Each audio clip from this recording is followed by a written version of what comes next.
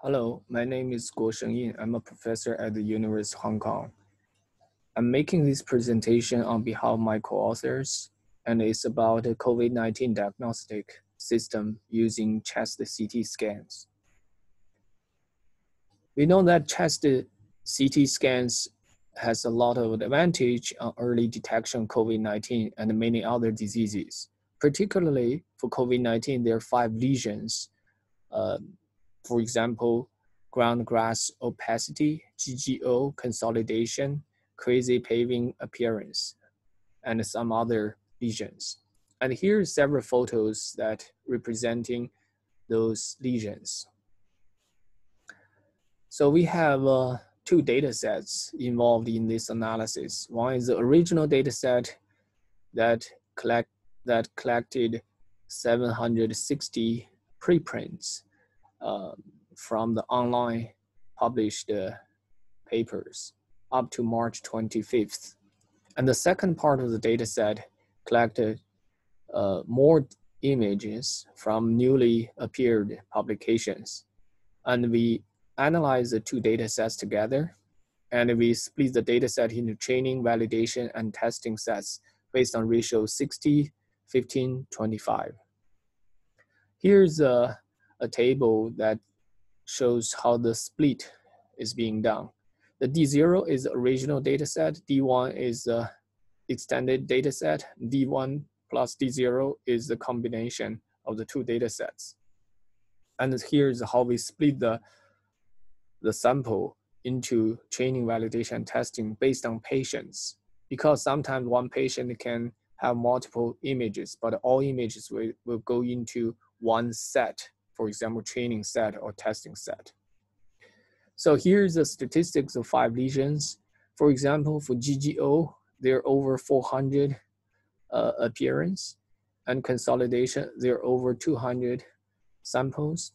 And also plot B is the number of labels. And the panel C represents the pairwise concordance matrix. For example, the consolidation and the GGO appear at the same time in 139 images.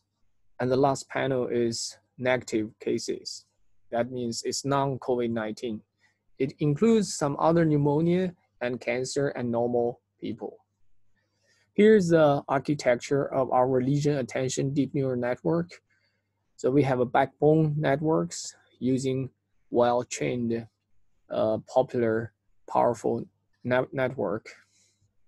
And then in the end, we have a fully connected layers, and one branch goes to binary classification into COVID-19, and the other branch goes to the 5 lesion multiple label learning. So here's the analysis of 5 lesions. So basically, this is a 5 by 5 matrix. For example, you can see the consolidation and GGO are not very powerful in terms of binary classification of COVID-19. And the other 3 lesions are much more powerful. So this is like a dual learning task. One is primary, the other auxiliary. And the auxiliary learning for multiple labeling actually can help our primary task go classification. So here's the lesion attention map. And you can see that in comparison with the baseline model, the LADN model actually can more precisely focus attention on those disease areas. The disease areas, the lesion areas actually is boxed by this green color box. Here's our diagnostic accuracy based on ROC and precision and recall curve. So we also evaluate our result based on F1 score, accuracy, and sensitivity. So here's the definition of all these evaluation metrics, and all these numbers are around 90%. We also developed an online diagnostic website. So this is a website. Actually, it's very fast. It can output the result in seconds, and you can easily upload a single image, and the result can be shown on the screen immediately. You can also work with multiple images. For example, you can zip all the images together and then upload together. So it can also output the result very fast.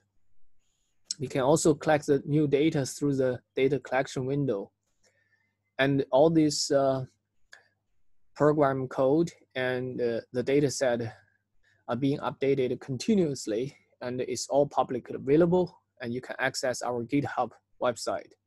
Here's a reference for our work, and I want to thank you for your attention.